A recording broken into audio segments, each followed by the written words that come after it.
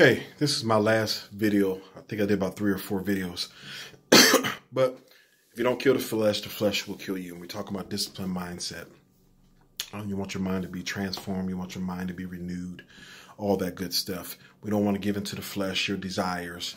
I know the Bible says he'll give you the desires of your heart, but your desires have to line up with his will. See, when you have the Spirit of God, then your desires change because the Spirit of God is in you, is what's changing you. So the things you used to desire are not the things you desire no more because your mind has been renewed through the Spirit of God. So what you used to desire, you don't desire no more.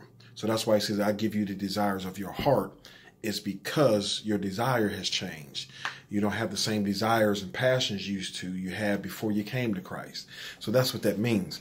But you want your mind to be renewed. You want to think soberly. And it's very, very important. I'll leave you with this last scripture. Probably got about 40 seconds. But it says, so a man thinketh in his heart, so is he. So you become what's in your heart. So if you've been heartbroken, if you have toxic stuff, pain, whatever's in your heart can affect where you're going.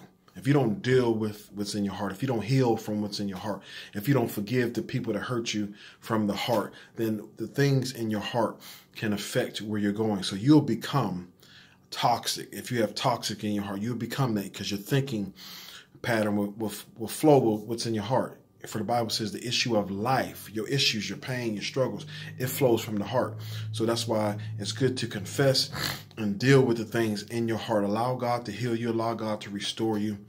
If you don't kill the flesh will kill you. So allow God to renew your mind through the word, through praying, through fasting, the things of God. God bless you. Hope this helped you.